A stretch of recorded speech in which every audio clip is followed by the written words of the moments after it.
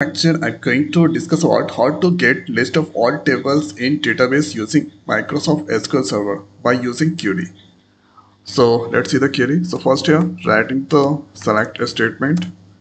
Then on this place, let's write here table name. So table name that's going to select. Then after, let's use here from information underscore schema.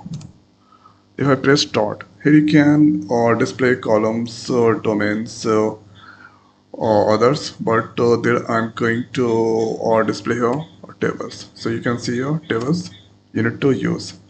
After that, let's use here where clause, and there we need to give here table types. So table types.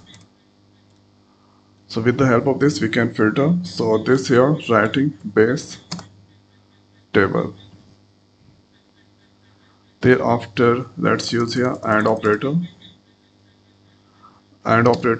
Then this here table catalog. So inside the table catalog, I'm going to give here the table database name. So let's give here Adam. So that's it. This is the query to get here list of all tables in the database by using query. So let's run this. Here you can see all the tables that's presenting there. Here you can see this all. So whatever the tables that's inside the Adam, then you can see here this all that's come there. Now system database we can try also. So here you can see master is the system database. So let's write here master then run. So master here, if I go tables, so there is no any tables inside. System tables is there. Tables are not present there. Okay. And here if I go models,